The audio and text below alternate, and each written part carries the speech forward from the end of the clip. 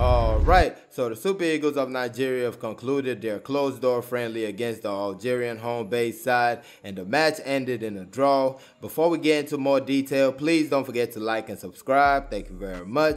So yeah, the match was played at the Shahid Hamloui Stadium in Constantine, Algeria, and it was a closed-door affair, or better yet, the match was not shown live on TV. So head coach of the Super Eagles, Jose Pacero, went with a whole different lineup for this game. As a matter of fact, only 2 players remain from the last match, the Sao Tome match, and only 3 players have previously started a match for Jose Pacero on the Super Eagles. The known faces in the starting lineup were Ola Aina, fullback for Torino, Chidozie Awazim, central defender for Hajduk Split in Croatia, and Ademola Lookman, Atalanta winger. Also returning to the Super Eagles starting lineup was Madukau Okoye, his first match for the team ever since the AFCON, the quarterfinals against Tunisia. Algeria actually got the first goal of the match and went into the second half with a 1-0 lead. Now I can't really tell you the order that the other goals came in,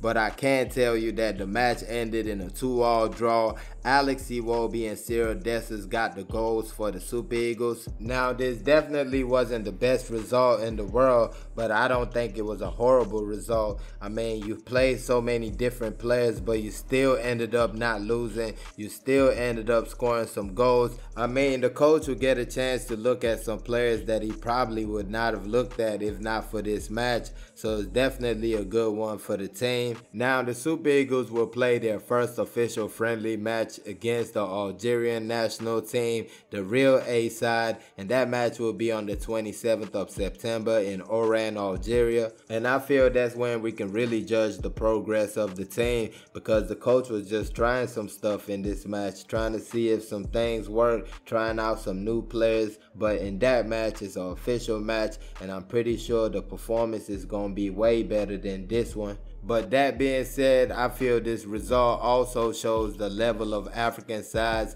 It shows the level that African football is on. You can't just come into the continent and just beat any team, especially when you have a team like Algeria who've been together, training together, working together. It's not going to be that easy. But yeah, Super Eagles conclude their friendly match against the Algerian home base side. Match ends in a 2-2 draw. Let me know what you guys think about the result. Put it in the comment section. Please don't forget to like and subscribe. Thank y'all for watching. Peace.